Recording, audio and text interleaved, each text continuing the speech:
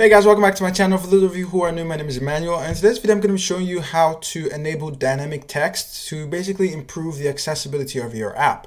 So what we're going to do first of all is to head over to our main.storyboard, and right here we're going to design something very simple. So just hold down Command Shift and L and then just drag in a label right here. Okay, I'm going to call this email, and I'm going to drag a text field as well like this and expand this like that. Then I'm going to hold down Option and then duplicate this, and this is going to be password. All right, so now I'm going to run this to our app, and let's see exactly what we have. So here we have some text, and the text field didn't go to the end because we don't have any constraints, but we're going to address that later on. But for the main reason for this video, we're going to go straight to our settings app. And when you click on settings and then accessibility and display text size, larger text, and if we choose a text size, you can see that it actually grows or shrinks. And to make it very obvious, we can go ahead and click on this one, and if you go back and just move through your app, you're going to see that the text size has changed.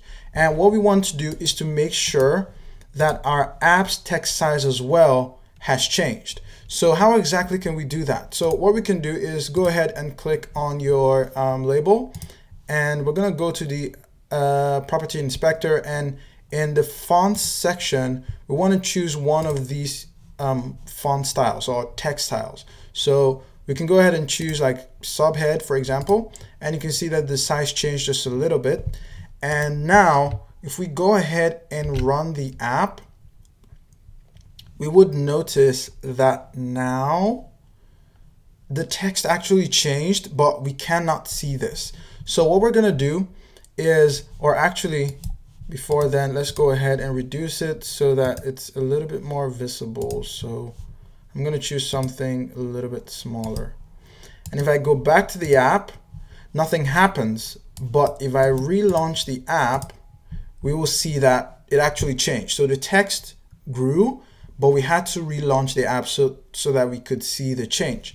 So one way that we can do this so that we don't have to always relaunch our app to see changes is to click on the label and then enable automatic adjusts fonts. All right, so now if we go ahead and rerun this, we would see that the text is the same. And if we go back to our settings and we maybe reduce it like this and go back to the app, it became smaller. We go back to settings, where's settings, and we make it very tiny. We go back like that, right? So now it is responding to the changes automatically. So we can do the same thing for password by just going ahead and selecting one of these options. So you can choose password like that, and if we check, where's that again, click on this, automatically adjust, run this again, you would see that now password is going to use the same text size as email. All right, now we don't always want to go to the settings app to make these changes. So what we can do is to actually test with XCode. So when you run your app and you have like it is in debug mode, so it's connected to XCode, right at the bottom here you can see we have this icon, and you can change or override certain configurations. So for example, like appearance, you can change it from light to dark mode like that, or you could, which in our case we want to do is to enable dynamic type, and you can see that now by changing the values we see them reflected in the app. Right now this works, dynamic text is enabled, but the app doesn't look good. It doesn't respond to these changes. So the next thing we want to do is to correct the layout of our app using auto layouts. So what we can do first of all is to add certain constraints to certain elements on the page. So here we want to add top, left, and I think that should do it. But certain people may add height and width, and I'm actually going to add it here just so that you can see what the danger is if you do something like this. So we've added that. We will also want to add to the text field So we go top, left, right. And if you don't understand how constraints work, you can just definitely go ahead and check my video on auto layouts. It's going to be really helpful. I go ahead to explain, like constraints and how you can easily understand. So anyhow, we want to do the same thing to password, but this time I'm not going to add the width and the height constraint. And finally, I'm going to add to this one. So this. Okay. So now that we've added the constraints, let's go ahead and run this again. And let's see what we have exactly. So now we have this with the default size. We can go ahead, click on this one and enable this. And now you can see that the password label responds properly. So it has enough room to grow, and then it just continues to grow up until the max. So I know, like in certain styles or designs of your screen, you may still need to have some trailing constraints, but you just have to be aware of exactly what you're doing. But what I really wanted to point out, which is a mistake that many people make, is that they add certain fixed limitations to things like labels, especially, where they say, okay, this is the text that is going to be on this label. I don't expect the text to change. I don't expect the size or whatever to change. And then they give it fixed width or height. So if you do something like that, you could expect that this kind of bug would happen. So what you want to do is to treat it, or just give it flexibility. Let auto layouts just do its work. So here we definitely don't want to have a height constraint, and we don't want to have a width as well. And if we run this again, you would see that it would respond like the password field. And if someone were to increase the text size, they would be able to just choose whatever font, like whatever text size that they want. And this is good.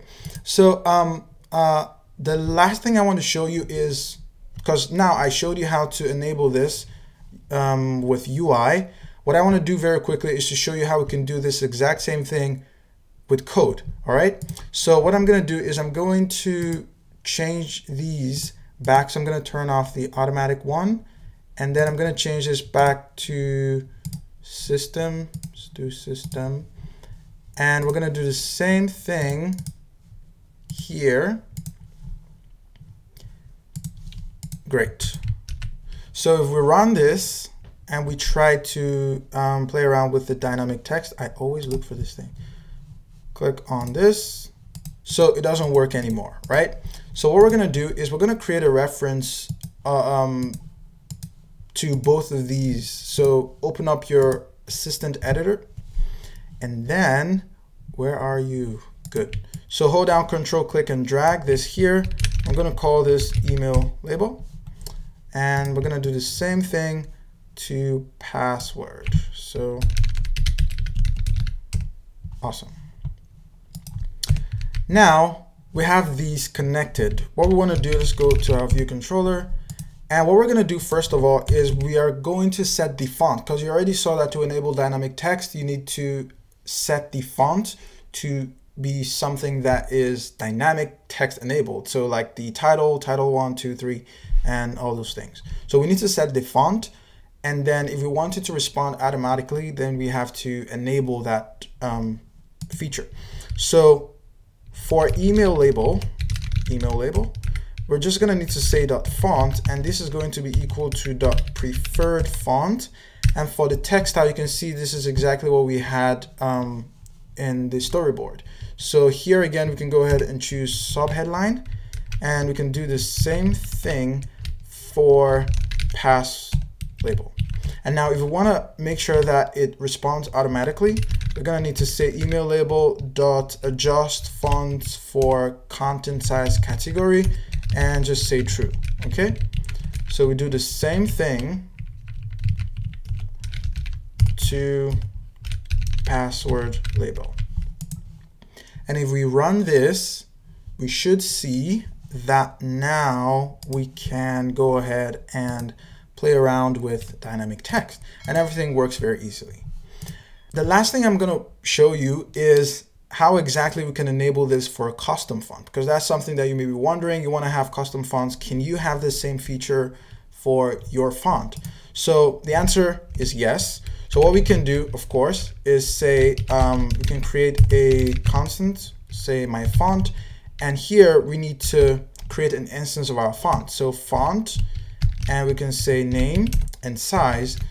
And for the size, you can basically just use whatever you want to be the default size of your text. So if you look at the main.storyboard, this is a default size, right? And this is system 15. So what we can do is we can say the size is going to be 15. And what do we want to be the name of the font? So if you go to the main.storyboard again, and you were to click on one of these, let's go ahead and close this one out. If we're to click on one of that and click on this, go to font, click on custom and family, you're gonna see that we have a couple of options here, and you can just choose whatever you want. Let's say, for example, we want to try out, which one should we try? I want one that's very obvious. Okay, let's use chalk duster. So I'm gonna go to the view controller, and the name is, I hope I got this spelling. So I wrote chalk. So chalk duster. And now what I want to do next is for the font, I'm gonna say UI font matrix. And this is going to be for a specific text style. And here, this is the text style that we want to use. So we want to say .sub headline, and then we're going to say this should be scaled, or we should scale the font, my font.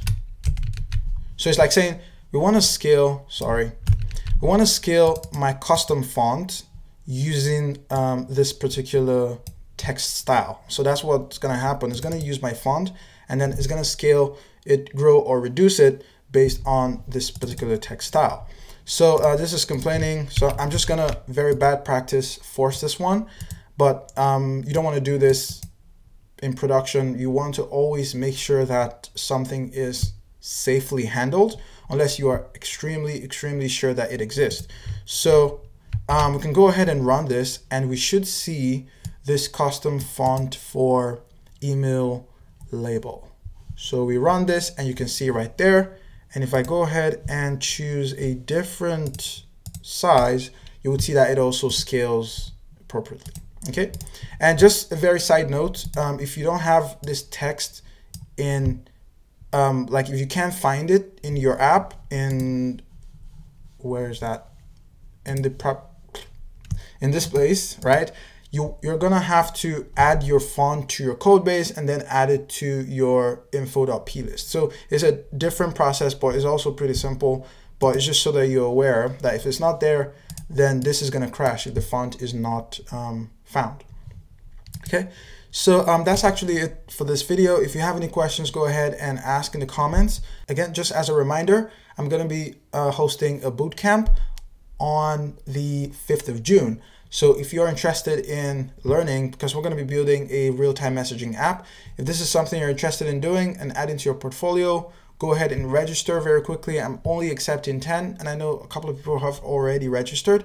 So if this is something you're interested, just go ahead and register very quickly, and see you in the next video.